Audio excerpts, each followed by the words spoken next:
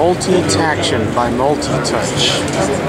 Okay. Check out this table. This is normal Windows 8. Yeah. We have there the music table is running Windows 7. It's a table that has basically a desktop computer touch technology. Our SDK is certified visually supported for Ubuntu. Wow. But yeah, that's awesome. Doesn't really matter that much. Yeah.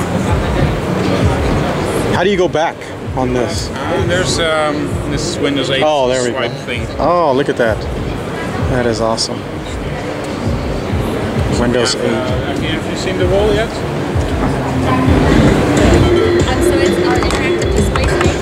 So what exactly am I looking at here? This is an application that was created to showcase the fact that multiple users can interact with the screen at one time. So each side of these cubes represents a different sound.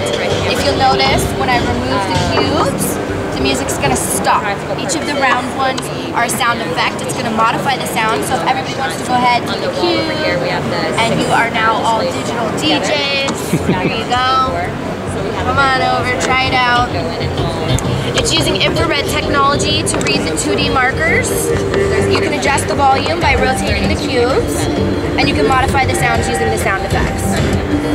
Again, this was developed just to show you that multiple users can interact at one time. A more practical application for a display like this would be in a museum, university, retail store, restaurant, anybody that would have a use for a multi-touch display. Look at this workspace. Imagine having a desk like this in your office.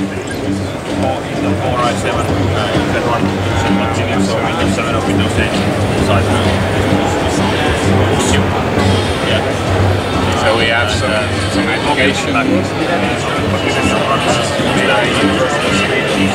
That is a huge desktop.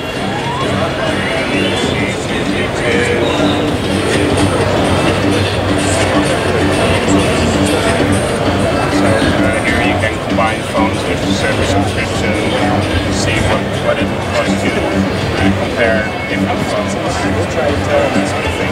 This is running looks like it's running some type of Photoshop program on there.